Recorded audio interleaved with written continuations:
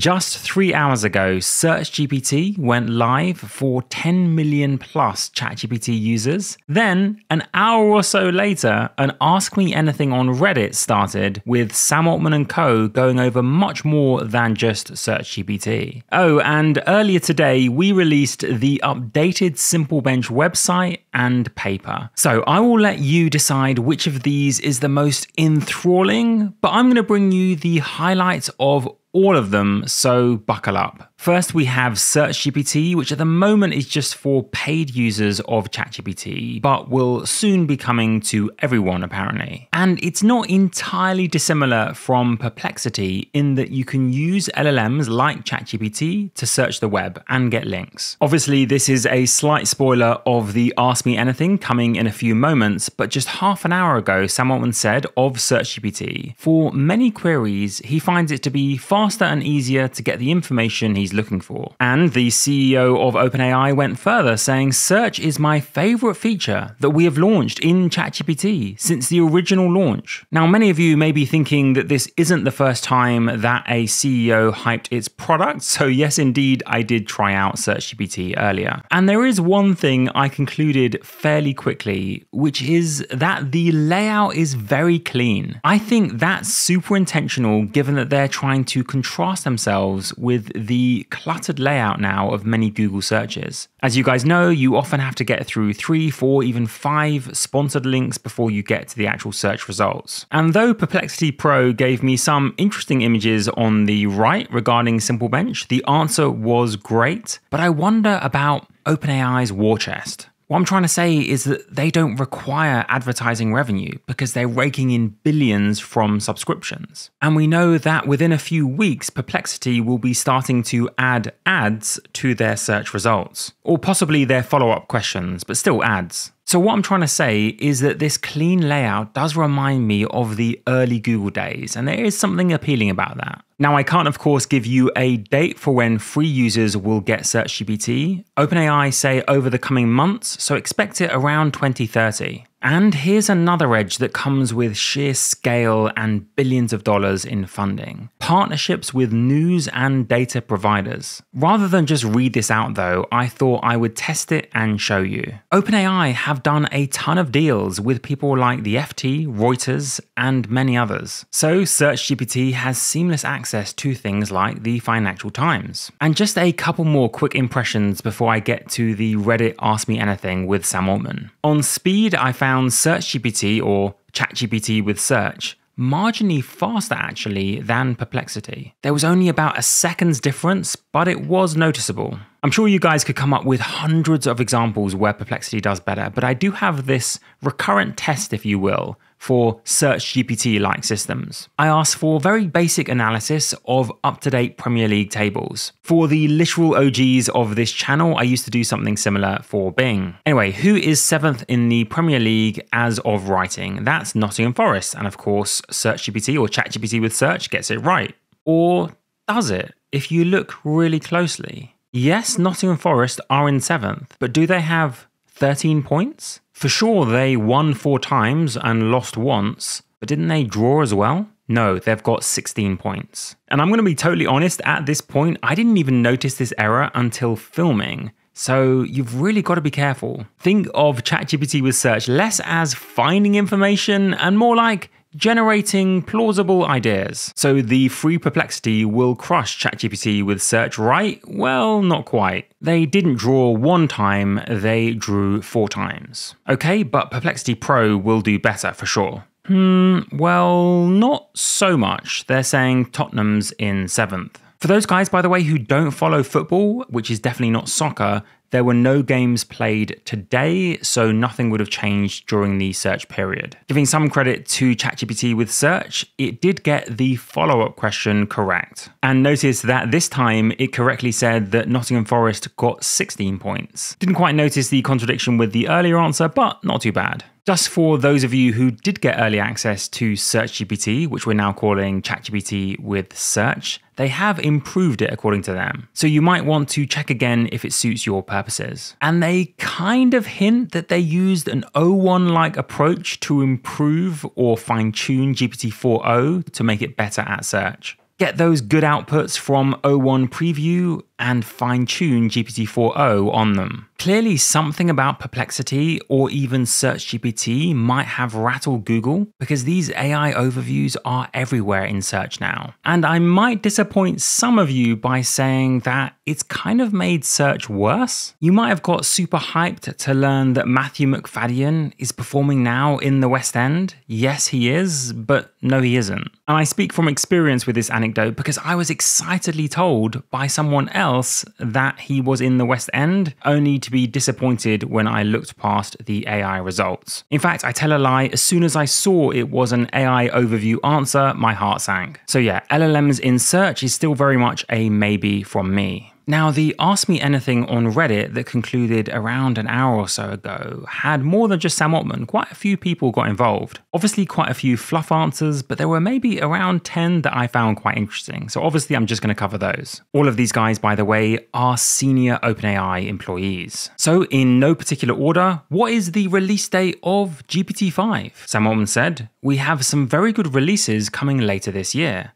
Nothing that we're going to call GPT-5 though. When will you guys give us a new text-to-image model? DALL-E 3 is kind of outdated. The next update will be worth the wait," Sam Altman said. But we don't have a release plan yet. As you'll see in just a second, they are laser focused, it seems, on agents. You go enjoy your image making tools. We're here to automate the entire human economy. This was perhaps the most interesting answer. Is AGI achievable with known hardware? Or will it take something entirely different? We believe it is achievable with current hardware. Before o1, I'd have probably said total hype. Now I'm like, maybe. When then will we get the full o1 release? Because remember, we're using o1 Preview currently. Soon, says Kevin Weil, their chief product officer. Goes without saying that the moment it comes out, I'm going to test it on Simple Bench. Speaking of Simple, by the way, yes, it didn't escape my attention that OpenAI released the Simple QA benchmark. It's totally different from Simple Bench, as I wrote all about in my newsletter. It's more a test of factual recall. But there were some genuinely interesting results, so do check out my newsletter. The link is in the description. Back to the Ask Me Anything, and how does Sam Altman see AI augmenting founders in their venture development process? Basically, how will entrepreneurship change because of AI? A 10 times productivity gain is still far in the future. And if that sounds slightly more cautionary than some of the mood music I talked about in my newsletter, check out the next answer. This answer came from Mark Chen, SVP of Research at OpenAI. Are hallucinations, the question went, going to be a permanent feature? Why does o1 Preview, when getting to the end of one of its chains of thought, hallucinate more and more? For some context, around 18 months ago, and I covered it on this channel, on Sam Altman's World Tour, he talked about hallucinations not being a problem in around 18 months to 2 years.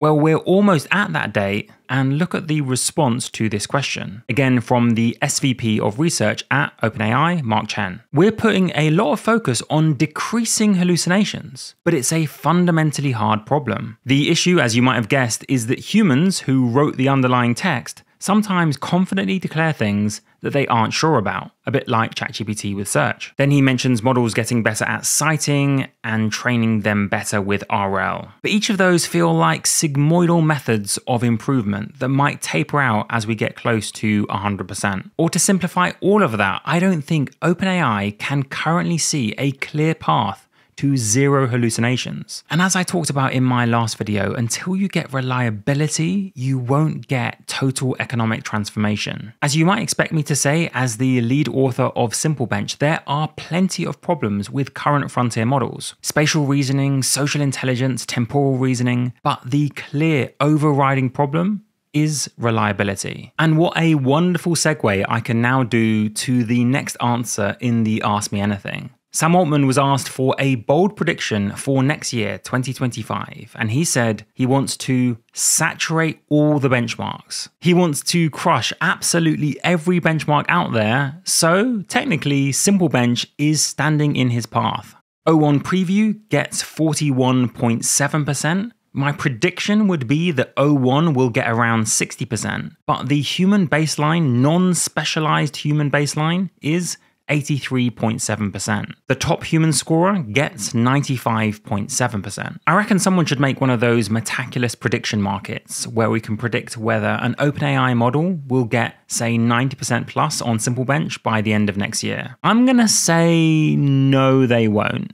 Unless perhaps we find out what did Ilya see? Of course, I'm slightly joking, but here's Sam Altman's answer. Ilya Sutskever, OpenAI's former chief scientist, saw the transcendent future. Just to explain the meme, by the way, Ilya Sutskever fired Sam Altman before Sam Altman came back, and so people hypothesized that he saw something dangerous or wild before he fired Sam Altman. But Altman went on, Ilya is an incredible visionary and sees the future more clearly than almost anyone else. And is it me, or is there not a slight diss in this next sentence? His early ideas, excitement and vision were critical to so much of what we have done. Not his ideas, his early ideas. Anyway, maybe I'm too cynical, but that's what Ilya saw, according to Sam Altman. And just a quick technical one for those waiting for a video chat with ChatGPT, as has been demoed months ago by OpenAI. They say they're working on it, but don't have an exact date yet. That says to me, it's definitely not going to be this year. Finally, naturally, what is the next breakthrough in the GPT line of product, and what is the expected timeline? Yes, we're going to have better and better models, Sam Altman said,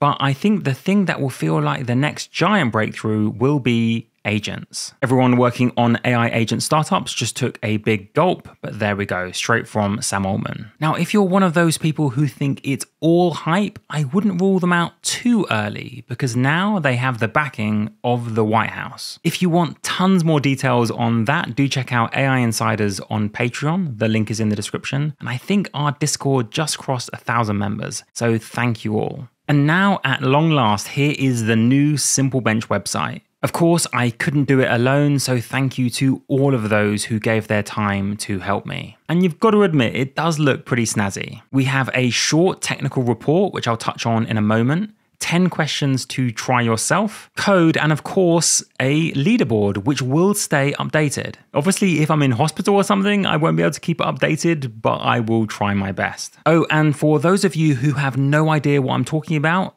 and definitely can't be bothered to read a technical paper, here's what Simple Bench is. It tests, as you might expect, fairly simple situations, for example, involving spatial reasoning. What would you say to this question? A juggler throws a solid blue ball a meter in the air, and then a solid purple ball of the same size, 2 meters in the air. She then climbs to the top of a tall ladder, carefully, successfully balancing a yellow balloon on her head. At this point, by the way, where do you think the balls are? Well, that's the question. Where is the purple ball most likely now in relation to the blue ball? The new Claude sometimes gets this right, but O1 Preview not so much. And yes, don't worry, we thought about prompting. How about telling the models that this might be a trick question, or that they should factor in distractors and think about the real world?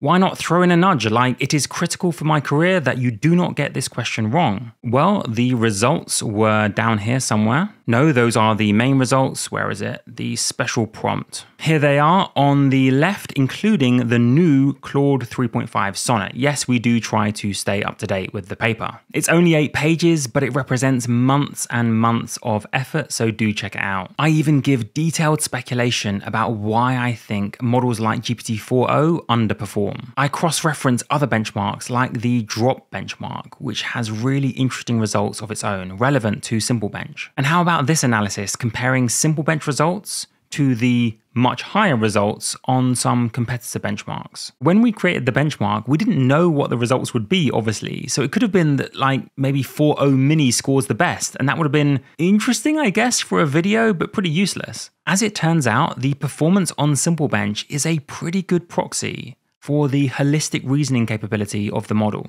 Obviously, I am using that word reasoning quite carefully, as I've talked about in previous videos, and I go into more depth on that in this paper. Obviously, a ton of limitations too, and avenues for future work, all mainly pertaining to the fact that we didn't have any organizational backing. But I will bring it back to that delta between frontier model performance and the human baseline. And some of these humans had just high school level education. I'm not saying that a model might not come out next year that utterly crushes Simple Bench. I don't think so, but it might happen. But as I wrote in the conclusion, I think Simple Bench allows for a broader view on the capabilities of LLMs. I hope it, in part through this video, for example, enhances public understanding of their weaknesses. They don't crush or saturate every benchmark just yet. They might be better at quantum physics than you, but not sometimes simple questions. And the question of whether they've reached human level understanding is more nuanced than some would have you believe. I'm going to leave it there for now because I intended this video more as a taster, but the link to Simple Bench will be in the description. Would love to see you over on Patreon, but regardless, thank you so much for watching to the end and have a wonderful day. And please do double check every AI search result.